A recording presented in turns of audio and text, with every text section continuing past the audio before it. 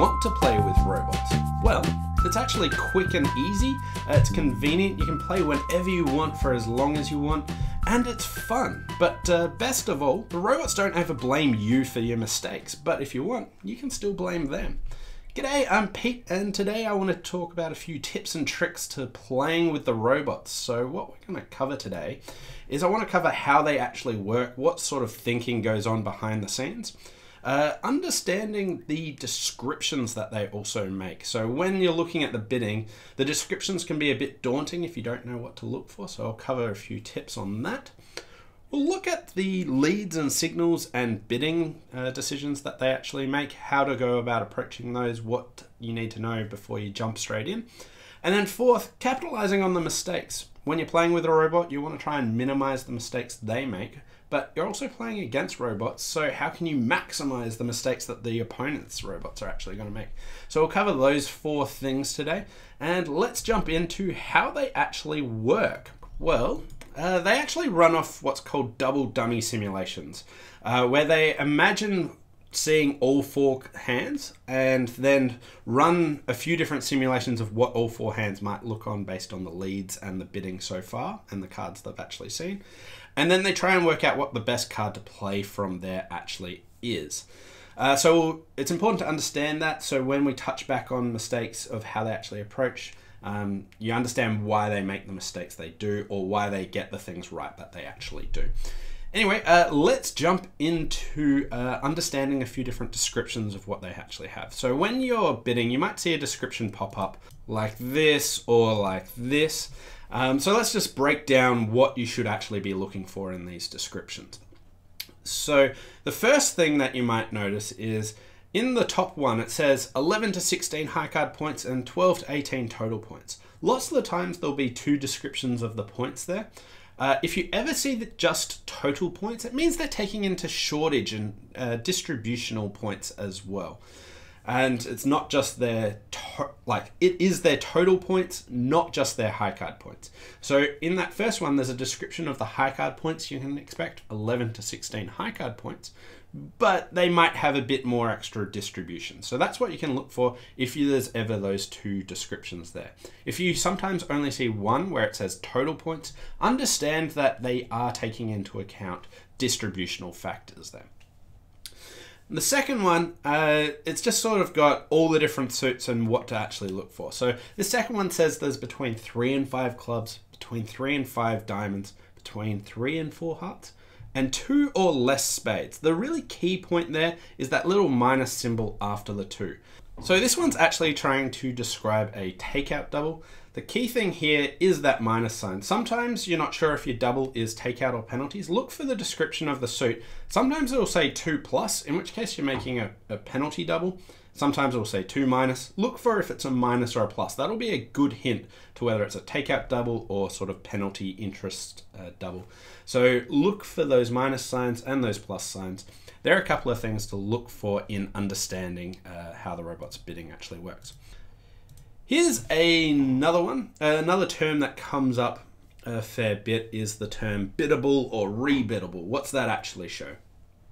So rebiddable tends to suggest that you can bid and bid it again. I usually translate this into I expect 6 of the suit or more. Although if they've just bid it once, it can occasionally be 5. So this is a bit of a loose term, but rebiddable usually means 6. It can cause a bit of confusion there, but I just wanted to highlight these sorts of terms that can come up and what you should be actually expecting from them. So in general, with the descriptions, if there is like a conventional name, it'll usually pop up at the top. It'll then give you a bit of suit descriptions. Look for the plus and minus signs. And then finally, it'll give you high card points and total points or just one of them.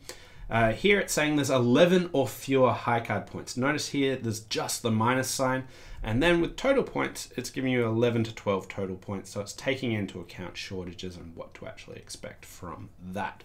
So that's how the descriptions actually work. We'll jump into BBO and actually have a look at some of them. So how it actually plays out when you're in BBO, you can actually just cursor over the different choices and it'll give you a description pop up there about what to actually expect. So here it's got the 8 to 17 high card points, but the 9 to 19 total points. Now, obviously, I'm not going to bid one heart on this hand. I just wanted to highlight how the descriptions actually pop up. Now, this is both a blessing and a curse. It's really useful to be able to look up the different bidding meanings and see what you should do. But I see some people always feel like, oh, I have to find it, like it has to match perfectly. Don't worry about that. You can fudge the choices a little. Use this as an approximate guide. The main thing you want to be aware of is that it's not a drastically different description. Because if the description is way off, the robot will do something very strange. Whereas if it's okay, use your judgment. You don't need to follow this strict rule set. Just understand approximately what the robots are going to do. And the other key thing is the robots also fudge it as well. There are certain times that the robots will show a description and it doesn't quite match. This is just an approximate description of what you should be expecting. Don't think of it as, I have to follow this rule set. You trust your instincts, bid what you want to bid, but you have this ability to look it up and choose what you want to do. So here we'll bid 2 diamonds, Michaels, and here the robots can jump in and bid, and we can look at what the descriptions are. It's just highlighting the last one here, 3 clubs, and we can cursor over another bid to see what it says. So here 2 spades is a bit unusual. It's got constructive 4th suit. So here I've shown both majors, so they're not actually trying to show spades here. And you can see that it's got 5 plus clubs, 10 or more total points. So again, it's really useful that you can just look up the descriptions of the bids whenever you want. When making your choice, you can do it, but don't feel like it's a rule set that you have to follow. Trust your instincts. You can bend the rules a bit. The robots do as well. So use it as a guide, but don't feel like you strictly have to do that. So the next thing I wanted to talk about is what sort of bidding system the robots actually use. They play 2/1, which if you've never played it before is a lot like standard. The only difference is that when you open one of a major, or your partner opens one of a major, and as responder you bid at the 2 level, that's now game forcing, rather than 10 or more points if you're playing standard. And what do you do if you're in that intermediate range playing 2/1? You just keep the bidding at the 1 level if it's in a new suit. So 1 no trump isn't 6 to 9. It's a bit of a wider range if you haven't played. If you've never played 2/1, it is quite similar to standard, so don't worry about that. Give it a shot. You can always look up the descriptions, which is quite useful. The other couple of things that I wanted to highlight in the robots bidding, which is it's important to understand how you actually support partner. So I'll bring up a new deal. So when supporting the robots with a major, the raise structure that they actually play, if you play 2 hearts, it's just a normal raise, sort of 6 to 9-ish points. If you jump to 3 hearts, this is a 4-card invitational raise, 10 to 12 total points. If you've only got a 3-card invitational raise, this is a bit tricky to find, so that's why I wanted to highlight that. What the robots actually do is they start by bidding 1 no trump, which in 2/1 is forcing for a round, and then they follow it up by jumping to 3 of a major. So they'll bid 1 no trump, and then they'll follow it up with 3 major in this case. If we had a stronger hand with 4-card support, we can bid 2 no trump, which is Jacoby. Whereas if you've got 3-card support and a game forcing, you start with a new suit, typically a 2/1 bid if you can, and then support hearts later. So I wanted to highlight them because if you've got the 3-card support, it can be a bit tricky to actually find, so I just wanted to show that.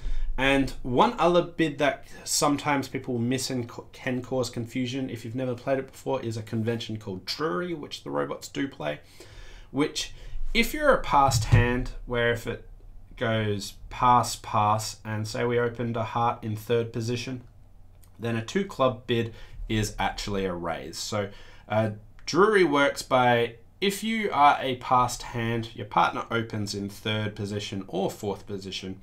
If you bid 2 clubs, that's actually a raise. I've seen people not look at the description of this and get really confused of why 2 clubs is a raise in some situations and not a raise in others. Just understand that the robots do play Drury, which means that if your partner opens a major in 3rd position or 4th position, and you bid 2 clubs as a passed hand, this may be a raise. So if you ever spot that one come up, that's why it actually works. So they're just a little bit about how the robots bidding system actually works. They play 2 over 1. If you've never played it before, it's a lot like standard. It just means that if you bid at the 2 level in response to a major, it's a game forcing hand. Keep the bidding at the 1 level if you're trying to bid a new suit, or otherwise bid a no trump if you're not game forcing in those cases.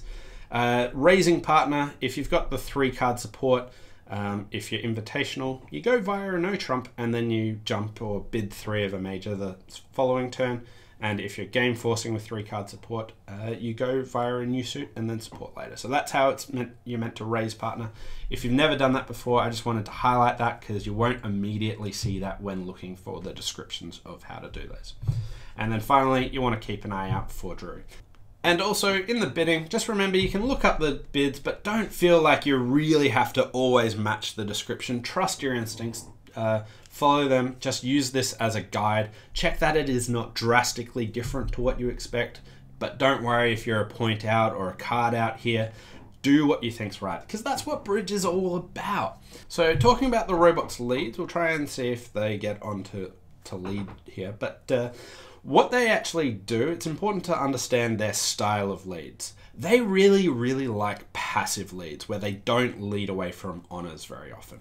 It's important to understand this because you might just assume they're leading their 4th highest from their longest and strongest, whereas they actually, well, they may choose to lead that, but their preference will be to lead from sort of 3 low or 4 low rather than leading away from honors, because leading away from honors is like a high risk, high reward situation, and when they work off double dummy analysis, they see that leading away from honors can give away a trick a lot of the time. So most of the time they will try and avoid that. If they are leading their 4th best, they will lead their 4th highest card. So you can interpret their leads as 4th bests, but understand that they do try and prefer passive leads. And sometimes this will cause an issue when you lead something and you're making a more aggressive lead and your partner doesn't return it. It's because they assume that your lead style will be similar. So they're assuming lots of the times that you will be passive as well. So here I'll just open a spade and bid 2 spades. Okay, and they're on lead. All right, so here they've led Jack of Diamonds. This is almost certainly just like a singleton or doubleton diamond. They do lead top of sequences. Here we've got the 10 of diamonds, so that's not the case. So we'll open up all the cards. So here, Jack, doubleton, diamond, but if you look at their hand, they've got a very awkward lead problem. They don't want to lead away from their honors, so they thought that the diamond was the most passive. So let's bring up another hand, see how they choose in that situation as well. Okay, partner opened 3 clubs, and the opponents are working their way to 4 spades. Wow, that's an interesting hand. Anyway, we'll see what my partner leads. Now, you'd expect them to lead a top club, but if they don't actually have a sequence in clubs, they might choose something else. Again, they like trying passive leads. Here they lead the king. The robots do lead king from ace-king. So with ace-king, they'll lead the ace from ace-king doubleton. Otherwise, they will lead the king. So here, again, another sequence lead that they've got. I was trying to show the passive leads that they like, but here it's not coming up, but you can see that they have ace-king there. And we'll have one more look at the types of leads that they actually make. And bring up a new hand. Wow, look at this hand. This was just a random hand, but that's a lot of black cards. Wow, 7-6. I was going to try and highlight leads, but I think there's a cool hand. I'll just try and bid this one, see what I actually want to do. I really don't know what I should be bidding here. We'll start bidding spades, and I'll come back in and bid clubs. We're vol against not. Partner volunteered 4 spades. It's important here, So as I mentioned, I wanted to you want to check that the description isn't really far from what you're doing. Use it as a guide. But here I've got 4+ clubs, twice rebiddable spades, and 25+ total points. So here, the robots haven't seen this description, this auction before, because I've never seen so many black cards. But you usually want to check to see that the description is not way out, because sometimes the robots might double you. But we'll pass. And partner doubled 5 diamonds, which is pretty likely. So here, I can consider, what do I want to do in this situation? Do I want to bid 5 spades? My partner didn't raise spades the first time. Is 5 diamonds going to make? We'll pass, and we'll see what my partner actually chooses to lead. But this is actually a spot where you want to use the description as a guideline, but I wanted to highlight what sort of things can happen if you just get really drastic bidding. Whenever you see something that in the description says this, I know my partner is always going to double it. So if I didn't want to be prepared for that, then I maybe shouldn't have done that. But it's a really good example hand, so we'll get in there. And it's me on lead. And here, the other thing worthy of note is the robots Q-bid first round controls. So here they've shown the ace of clubs, but it looks like East has a void club because I've got the ace of clubs. So I won't actually lead my ace trying to give my partner a ruff, but we'll just lead a spade. Okay. So here's hoping my partner has some tricks here available. I reckon they might make slam, but we'll see. It doesn't look good here. So this is a really important thing to try and understand if you want to avoid the doubles. This mistake can happen a lot. So always be careful reading the descriptions.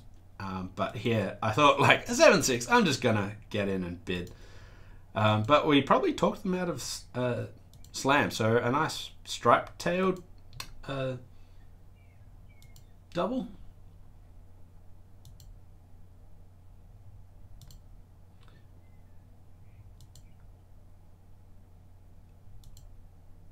Let go of the club. I could have counted more. Ah, look at that. They were cold for 13. We talked them out of it. So here, they just got a quiet 750 when, if I wasn't bidding as much, they might have bid Grand Slam. So it didn't cost in the end, but as you can see, my partner's hand here, they've got not something close to a double, but they try and read into your descriptions. So I think there's a really cool hand. I wasn't planning on showing this, but I was like, wow, 7-6. That's awesome. Let's just show in this example hand. Anyway, I was talking about leads. The robots generally prefer passive leads. So if they have 1 honor or they have 3 low, they'll tend to try and lead their 3 low suit. So that's important to take into account. The other thing I wanted to touch on is the signals that the robots actually use. They play standard signals, so high encourage and natural count. So natural count is high, low is an even card. Supposedly on the opening lead of an ace king, they will give high encourage. Also, if they have the queen behind an ace king, they will also play high encourage. And when following suit, they tend to play standard count. With my thoughts on the signals with robots, they're not the best signalers ever. But I find this really liberating when trying to defend, because I reckon there's so much ability in trying to defend accurately, just with all the information that isn't in signaling. So it really helps your bridge game if you don't focus too much on the signals.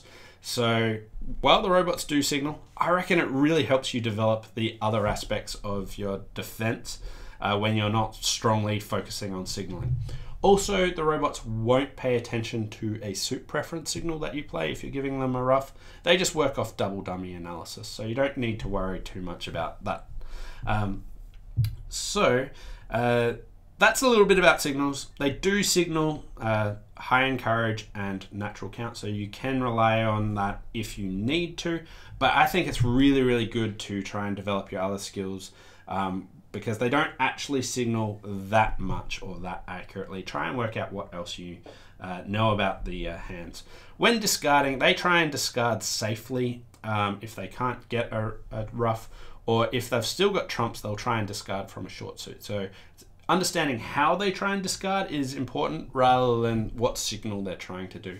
So all your focus isn't on signaling, but trying to develop the other things. So quick recap of leads and signals. Leads, they do lead fourths, but they really like passive leads. From ace king, they will lead the king unless they've got ace king doubleton. With signals, they do standard signals, but you don't need to rely too heavily on that. So the last thing I want to cover is capitalizing on mistakes that the robots can make, how to prevent your partner from making them, or how to encourage the robot opponents to actually make them. So first of all, this hand here is a perfect description of the mistakes that the robots can make. Sometimes the description of the bids will show really high total point counts, and then your partner will double it. If you are worried about that, maybe you shouldn't be making that bid. It might mean you have to make an imperfect choice there. So don't try and make a bid where the opponent, your robot, has a massive total point count if you know that they're actually going to double it, if that's what you're worried about. Other mistakes that they make is sometimes they won't continue a suit that you lead. And this comes back to the assumption of that you lead like they lead. They expect passive leads, so a lot of the time they might try and find a switch. So if you're playing in 3-no trumps and you don't have anything better to do and the opponents have found the killing lead, sometimes it's worth ducking just to see if they switch, because they do switch at unusual situations because they expect that the lead is very often a passive lead. So they switch more than you would expect human players to actually switch suits from. Another common mistake that they make is they don't understand that you have a guess in a suit. They work off double dummy analysis. So they assume that they run simulations of where all the cards are, and then what they think the most accurate one is, that's how they play it. So if there's a singleton king offside, they'll expect that you know that it's a singleton king, so sometimes they'll just lead a singleton king. It's a really unusual lead, but then you're like, okay, it makes sense when they think that double dummy, it says the singleton king's not going to get a trick because that's always going to fall under the ace. They don't understand that sometimes you don't know that that singleton king will fall under the ace, so you'll take a finesse. So a way to manipulate this to get extra tricks is when you're declaring, the robots will very often hop up with ace if you've got like a king-jack guess. They might hop up with honors if they assume that you'll always guess correctly.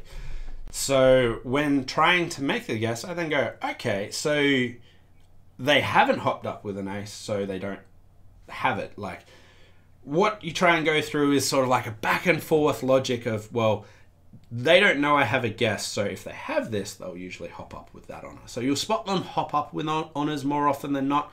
Use this to help yourself guess contracts. So a couple of mistakes that the robots make is sometimes they won't continue suits, so your partner might switch when you lead a suit, or when the robots are playing, they lead something. If they've found the right lead, sometimes you just duck to hope that they switch suits because they assume that is led passively. Also, they don't know you've got a guess, so you'll sometimes see your partner lead singleton honors out, like singleton kings, because they think it's never going to win a trick anyway, because they don't understand that there is actually a guess. You can use this to your information of when you have a guess and you lead up, the robots will very often fly with honors, so when they don't, you might be able to help guess more accurately in that spot. But while that's mistakes the robots make, there's certain areas where they don't make mistakes that human players would make. So they don't miscount. So the mistakes that robots make seem glaring, but there's lots of times they do things really well, and they never miscount, which you don't criticize your partner for making human errors for miscounting. And the robots are fantastic at not miscounting. So while the error rate of the robots is there, I don't think they're drastically bad at bridge, because there's errors that humans make that they never make. So I find like it's a slightly different way to play the game, but it's important to understand what mistakes they do make and what mistakes they don't make, and how to utilize that to improve your actual bridge scores. Anyway, that's all I wanted to cover today of playing with robots. So I really enjoy playing with them. Give it a shot if you haven't. There's lots of cool tournaments that you can play. Today we talked about how they actually work with their double dummy analysis, common terms in the bidding, so understanding that bidding terminology, what you should look for in that. And then we looked over their bidding structure, which is 2/1, their leads, which typically are passive, and their signals, which are standard signals. The mistakes that they make, they tend not to know that you've got a guess. They assume that they're leading passively, so they'll switch more. And finally, when looking at the descriptions, if you've got a really high total point count, you will see doubled contracts. Anyway, thanks for watching. Hope you enjoyed this video on tips and tricks for playing with robots, and we'll see you next time. Bye for now.